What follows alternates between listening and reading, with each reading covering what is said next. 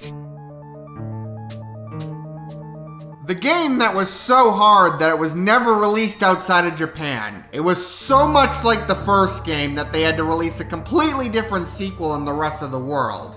Is it really as hard as people say it is? And was the difficulty too much for Western audiences? Let's find out. Welcome to Classic Duds, Super Mario Bros. The Lost Levels review.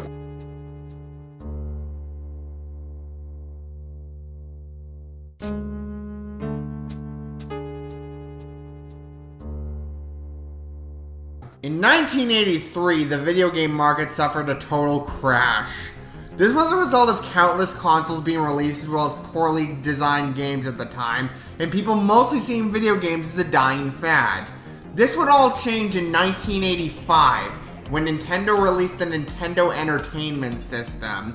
And due to the popularity of Super Mario Bros., it helped resurrect the gaming industry. So it was basically inevitable that Nintendo would release a sequel to the most popular game at the time. Interestingly enough, Nintendo would also release an arcade port of Super Mario Bros. Entitled Versus Super Mario Bros. This was a modified version of Super Mario Bros. For the arcades, and featured new stages that were much harder than they were in the NES. Nintendo had a lot of fun designing harder stages and decided to make an entire game based off them. Super Mario Bros. 2 was released on June 3rd, 1986 in Japan on the new Famicom Disk System. It ended up being the best-selling game on the Famicom Disk System, selling over 2 million copies in Japan. Nintendo was ready to release the game overseas. However, things weren't going to go so smoothly.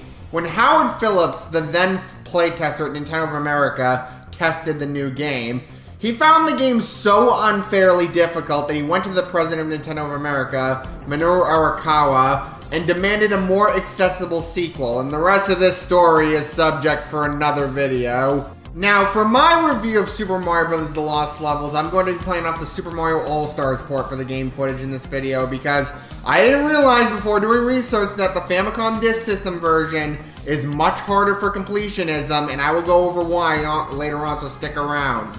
The game has the option where instead of the two-player mode in the previous game, you play as either Mario or Luigi. Mario has average controls just like the first game, and Luigi runs slower, jumps higher, but has much more slippery controls. I personally prefer playing as Mario, as I find using Luigi can lead to unnecessary deaths because of the slippery mechanics. One of the first things you'll notice is on World 1-1, one of the first blocks has a poison mushroom. It kills you instantly if you're small and shrinks you if you're large. Is there really a point in this though? There is no other Mario game where the poison mushroom shows, and all it adds to the game is the fact that it's a beginner's trap. Now, the first couple of worlds aren't too bad, but it still really doesn't feel like the first two worlds of a Mario game.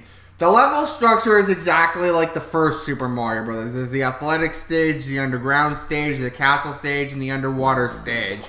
There are also warp zones which allow you to skip to later worlds, but there are more than there are in the first game. Want to hear something that's fucked up though? There exist backwards warp zones. Like in 3-1, if you jump over the flagpole and keep running, you'll end up in a backwards warp zone to World 1. Making you progress backwards in the game adds nothing to the difficulty, and the only way to avoid it is either commit suicide or run out the timer. The enemy layout is also bizarre, like there are bloopers in the air in certain levels, as well as Koopa Troopas underwater. There are also paratroopers you need to take a giant leap of faith in order to bounce off of, and if they spawn in the wrong spot, you die. And later on there are Hammer Brothers that walk towards you. Like, there's a lot of fucked up stuff in this game. World 5 also introduces the windstorm, which makes you have to time your jumps better. Also, once you get to this point, the challenge also isn't based on the fun levels of hard, it's just annoying. I feel like I'm playing a ROM hack that Proton John would have played, and not an actual main series Mario game. And look at 7-4 where you have to duck in the corner and it's the only way to avoid the fire bar. What about 8-4 when you have to take the correct path and also fight a decoy Bowser and the real Bowser? If you beat the game without using warps, you get access to World 9, which is a series of underwater levels, which are actually kind of easy compared to the later portions of the normal game. Now, I need to point out the main reason I chose to play this off the Super Mario All-Stars version over the original. In the Famicom Disk System version, in order to unlock worlds A through D, you have to beat the game 8 times without using warps, and then push and start in the title screen. In the Super Mario All-Stars port, you just go straight from World 9 to World A.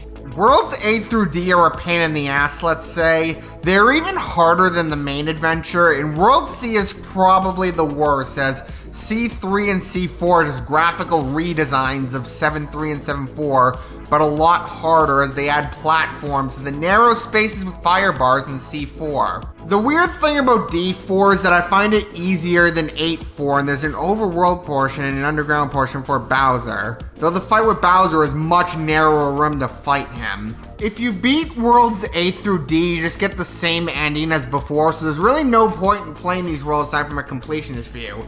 Especially having to beat the game 8 times in the Famicom Disk System version. Now, where do I conclude with this? Was this game too hard to be released in America?